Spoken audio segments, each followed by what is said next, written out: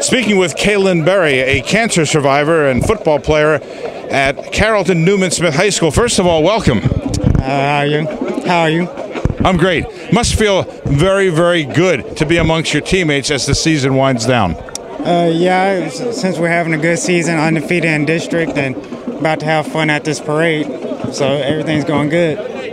When the cancer was first diagnosed, did you think you would be standing here talking, doing an interview like this, and part of a football team, a winning football team this year?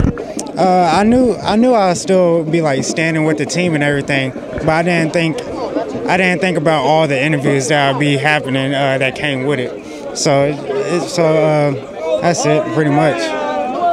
How scared were you when you were first diagnosed and when you were going through the chemotherapy? I was really scared. I just wanted to know when's the next time I can be back on the football field.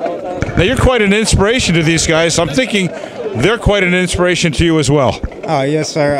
How they do everything, working out, and all the long practices that they go through. It's an inspiration to me because if they can do it, why can't I? Why can't I be out there with them? Describe the scene when you came back.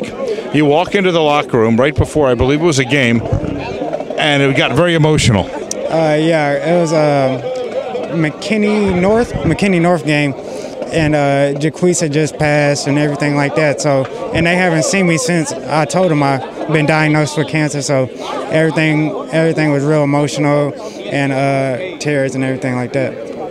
Now, don't you wish you were out on the football field playing defensive back, closing on receivers? Yes, sir. Today in practice, we actually went over it for our upcoming game.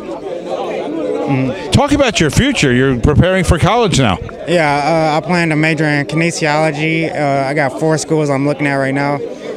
Louisiana Tech, North Texas, University of Texas San Antonio, and Louisiana Monroe.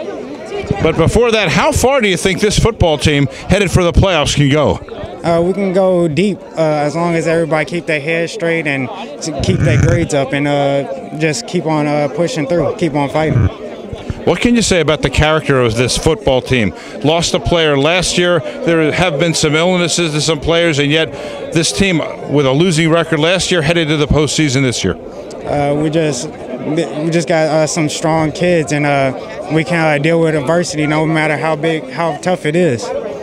I know Coach Paul Ress has been very supportive of you during your comeback. Yes, sir.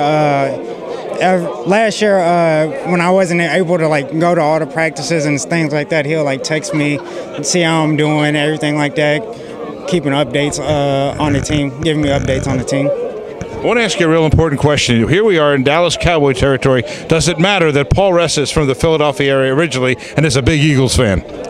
Not to me, because I'm a big San Diego's fan, so I'm not really a big Cowboys fan. Kalen Berry, God bless you. We're so glad that you're doing well. Thanks for doing the interview, and good luck the rest of the way. All right, thank you.